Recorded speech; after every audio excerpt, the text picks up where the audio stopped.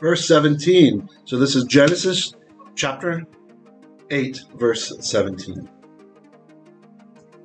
And in Hebrew it says, Kol hachaya asher itcha mikol basar ha'of v'bahema v'chol haremes haromes al haaretz haftse itach.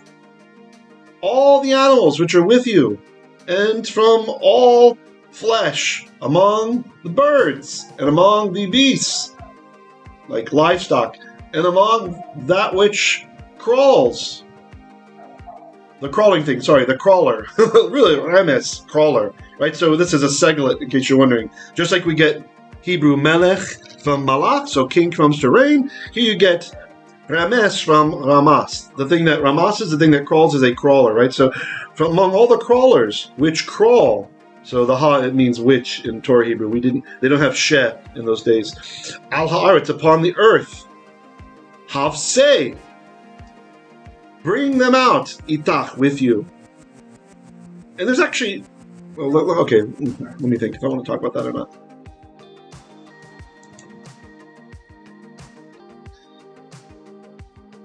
I think that this demonstrates Hashem's will that people be active participants in Tiqqun Olam. So we have a hifil verb here. So here it's saying, it's from Hebrew yatsa, to go out, but it's the causative form. Hifil is a causative form.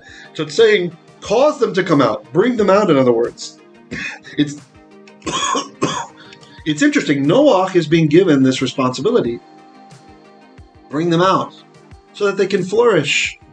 We're going to see that Hashem gives the same command. He reaffirms the command from Genesis, early on in Genesis, chapter 1, the piru ulevu, be fruitful and multiply, to the creatures, so that they will be confident and invigorated and unafraid as they go out. And so I think this teaches us, or it alludes to the concept of what we call in Hebrew, Tiqqun Olam. Fixing of the world, really, is what it means, like the restoration, but literally fixing the world. Where we as humans are supposed to be willing participants in the restoration of the world. Remember, 4 Torah portions back, I think, I talked about the concept of being a gardener for God. Right? In the sense that the earth was supposed to be Gan Eden. But instead, for many, it's a hell. Not just for the humans, but also for the animals. And so it's incumbent on us as his imagers, since we are Hebrew Tselem Elokim, imagers of God. That is, we have the role of Tselem, just like Melech I mentioned before is from Hebrew Malach. A king is from the word to rule. A Tselem is from Tsalam. An imager is from the word to image. So that means we're supposed to help other humans. We're supposed to help other animals. We're supposed to reduce suffering. We're supposed to do what we can to make it our responsibility to make this a better world to live in. Could you imagine if every human with means had this concept? In a way, it's analogous to do to others as you'd have them do unto you, right? Or as Hillel says, don't do to anyone else what is hateful to you. But we extend it beyond even humanity to the animal kingdom. And so it seems like, to me, this is what it made me think of. It seems that God is giving this hint to Noach that we are to be the gardeners again. We're supposed to work at least to get back to that level of being the gardeners of paradise by making the earth a paradise again.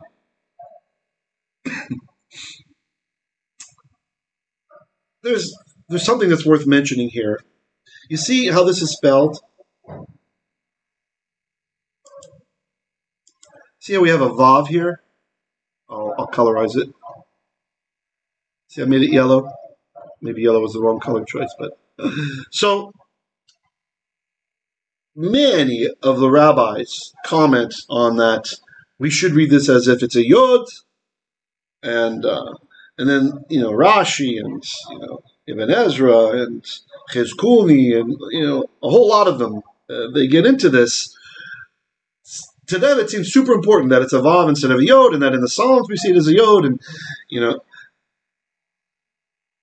And I'm just mentioning it because there's so much comment on it. I don't find it that interesting, but it's there in case one of you wants to follow that rabbit trail to see where it goes. Dr. DeVera says Genesis 8:17 is a repetition of the command on Genesis. Thank you. Yeah, I only remember it was chapter 1. Genesis chapter 1, verse 28. Thank you, Doc. Right. It's God's reaffirming it. One of the sages comments that God's repeating this commandment to the animals so that they will feel secure, that it's safe now. Things are safe. Yehoshua says to some Jews, Hebrew Tiqqun Olam sounds like a call for social activism, and hence easy to justify the postmodern politics of, quote, social justice, unquote. I think that is a huge stretch. Tiqqun Olam, for me, is a fix of my Olam. And as everyone does this to their Olam, the world becomes a better place. What do you think? Okay, I agree with you wholeheartedly how the liberal Judaisms have run off wild with this as social justice. That is not the correct take on this. I also agree that it's about fixing your own house as well, right? But I think it's possible to do two things at once, right? So I totally disagree with the social justice aspect, so I'm on your side with this. And I agree with what you say about fixing your own. Like, a lot of times we say, it kind of has this double meaning, right? Because you are part of the Olam, aren't you? Right? So if you're doing tikkun, if you're fixing the world, this can also be work on yourself. So this is useful. You guys might hear someone say, oh, I'm doing my tikkun, right? So they're working on improving their Hebrew midot, their character traits. That is also part of tikkun. But I think it's a mistake to become overly self-involved, for example, and only work on our own tikkun, right? Part of working on ourselves is interacting with humanity, right? Like, if we're just stockpiling what we have, for example, for our own projects, we're going to do this, and we're going to do this for the kids, and we're going to do this for the yard, or whatever, and we're going to learn 20 languages, and this is going to, by the way, it's not about anybody in particular. This is just, I'm generalizing, so I'm not talking about any of you. If you think it's about you, it's not.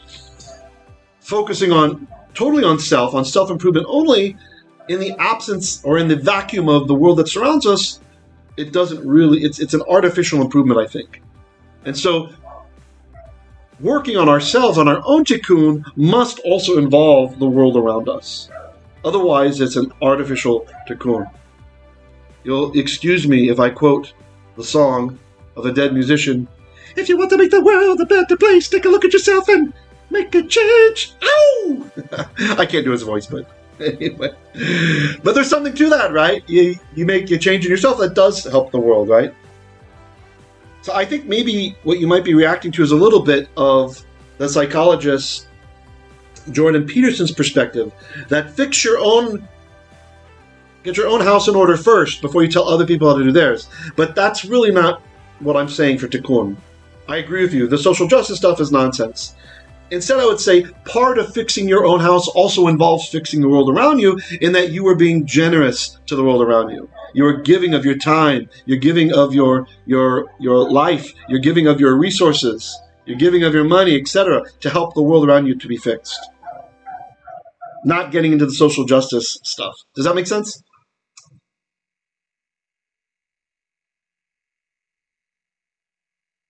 Yeah, well, there's balance. Yehoshua comments further on that. About what he considers to be his own olam.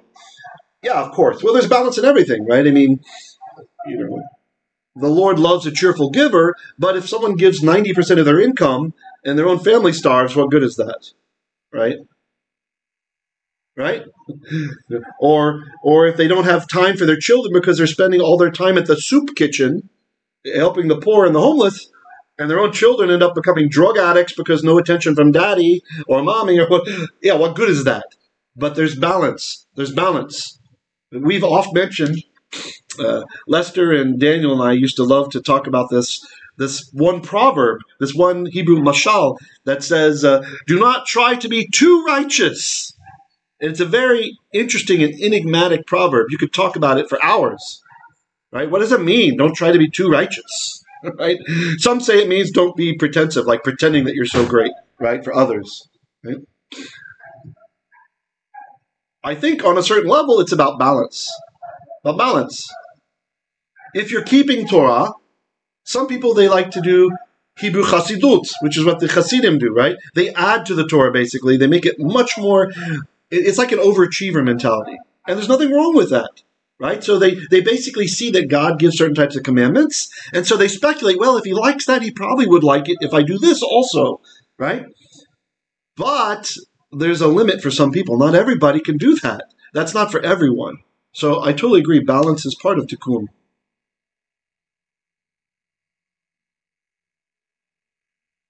Okay, Yehoshua says, so de facto it would be impossible to focus on all of those circles with the same focus. Maybe, I'm not really sure what you're trying to say there. All I'm saying is you don't ignore any of the circles that God puts in our life, right? We don't ignore it. We do what we can. None of us are perfect, right?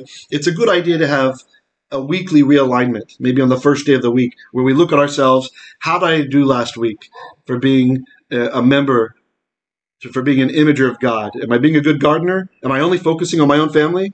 Yeshua warns us about this. Even evil people love their children, right? It's so funny. The world you'll see in TV shows or movies.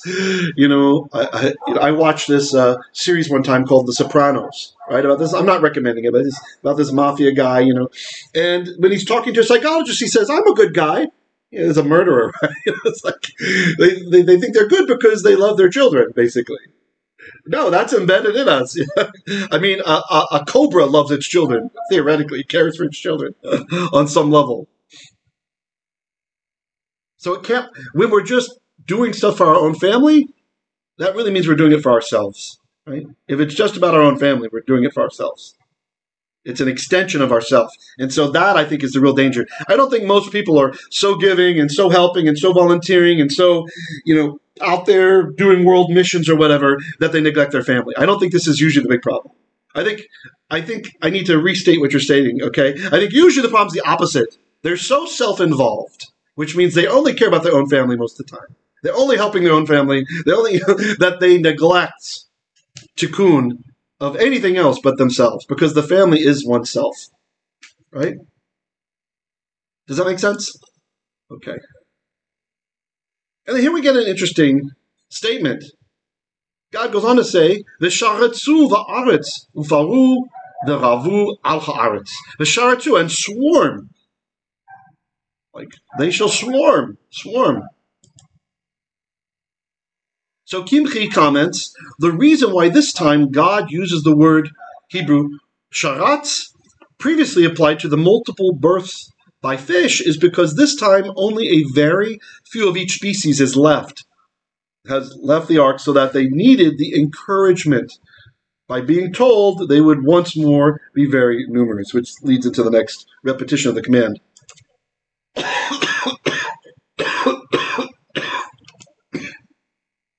Dr. Heisser comments in his book, Supernatural, What the Bible Teaches About the Unseen World and Why It Matters, God's original plan was to make the whole earth like Eden. God wanted humans to participate in expanding his good rule over all the earth as it was in Eden. He told Adam and Eve to have children and become lords and stewards of creation. Genesis 1, verse 26 to 28. That command wasn't forgotten after the fall. In fact, it was repeated after the awful events of the flood. Here we are, now having it repeated. Genesis 8, verse 17. Though Eden was lost, God intends that it be restored. I don't know why that happened there. Restored. Ultimately, his rule, his kingdom, will return in its full scope when Yeshua comes back and God creates a new heaven and earth. One that, in Revelation 21 and 22, looks a lot like Eden. In the meantime, we can spread the truth of God and the gospel of Yeshua everywhere. We can also represent God to everyone we meet and in every place. I don't think Heisser realizes he's talking about Tiqqun Olam. We are God's agents to restore Eden in the here and now, looking forward to the day when Yeshua brings that plan to a climax. The outward focus, I think, is very important. We find when we focus more on other people's needs, we change for the better, not to neglect our own. Again, balance. All right, so I don't want to spend too much time in the Hebrew of the Torah portion here today because I have this goal to keep the drashot a certain length for you guys, so it's manageable and digestible. Remember, throughout the week, I'll be having the premieres on YouTube where you can come and you can watch part 1, part 2, part 3. And you can hop in on the comments. This is in Torah space PH. That's the name of the channel on YouTube. So continue on with chapter 8, verse 18. Vayetze Noach v'nai ve'ishto u'nishei v'nai ito. So Noach and his sons. So, okay, actually it says, so Noach went out. We actually have the interesting, we have the etnachta there. I didn't notice that before. Let's, look at this. You guys see that? The little wishbone? Here it is, you see? Etnachta, atnach, there's so many ways to call it. This is like a semicolon in Hebrew, in biblical Hebrew. So that's a thought by itself. Then Noah went out. Okay, now we continue. And his sons, and his wife, and his sons' wives with him. Qimchi comments that the fact that the Torah in this verse separates the females from the males may hint that the females were afraid to leave the ark until after the males had left and assured themselves and them that it was possible again to live outside the ark. I think that makes some sense. Verse 19, Hebrew, Kol hachaya, kol haremes, v'chol ha'of, kol romeis, al ha'aretz. All the animals, everything that's, every slitherer, every creeper, and all of the birds, everything which crawls upon the earth. See our etnachta there? Lamishpechotehem. Lamed sometimes can mean like according to, it can function like a kaf sometimes, so probably here. According to their mishpachot, their families, Tse Min Hateyvah, they exited from the ark. Now this word mishpachot, abarmanal, oh I'm sorry, interesting. Okay, I didn't mark where the blue is, sorry. So I have a comment here. I didn't attach it to a Hebrew word. They were still reluctant to beget children, so this is the women, fearing that there would be another flood. This is Abarmanel, the Karashik translation, commenting why the women came out after. Okay, so then here let's look at the Mishpachot. This is from my book, Genesis, Look Again. I comment that family, clan, extended family hardly seems appropriate for animal varieties. So genus, I think that's how I translate it in my translation. Genus seems to fit the bill for what is meant here by extended family.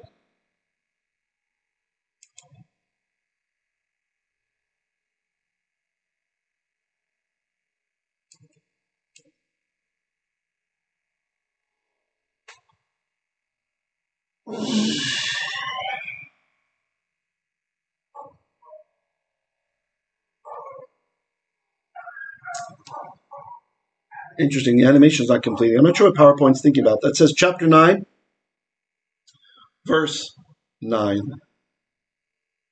Va'ani, hineni mekim et briti itchem. And I myself, behold, I will raise up my covenant with you all. Ve'et za'achem achaichem, and also your children, literally your seed after you all. Genesis chapter 9, verse 10. In the Hebrew it says, Ve'et kol nefesh hachaya asher itchem, ba'of, ba'behema, u'v'chol chayat ha'aretz itchem. Pardon me, itechem. And also all life, literally nefesh, all animal life, which is with you, among the bird, among the beast, and among the animals of the earth who are with you. Mikol Tse Hateyvah, lechol chayat haaretz, from everything which exits the ark to all animals of the world. Genesis chapter 9, verse 11, the Hebrew says, V'hakimoti et briti itchem, v'lo yikaret kol basar od mimei hamabul. This word here, mabul, this is that very significant word. It means flood, but it's not like the usual Hebrew word we use for flood.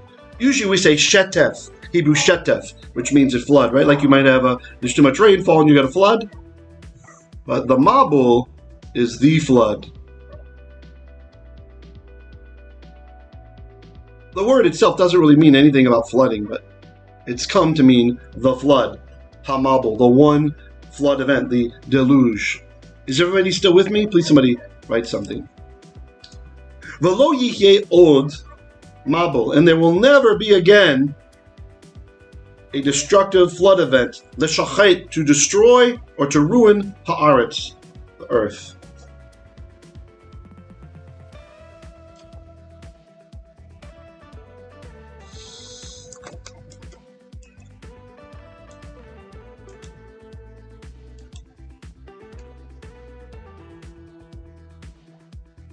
Genesis chapter 9, verse 12, and sit tight, this is the last slide we're going to do with the Hebrew for the Torah portion today. Chapter 9, verse 12, it says, in the Hebrew, Vayomer Elohim, then God said, Zot, Ot Habarit, this is the sign of the covenant, Asher Ani Notein, which I will give, or which I am giving, Beini, between me, Uvenechem, and you all. Uvein kol nefesh chaya asher itechem, and between every living animal which is with you all. Ledorot olam, forever, literally. Literally it says for generations of eternity.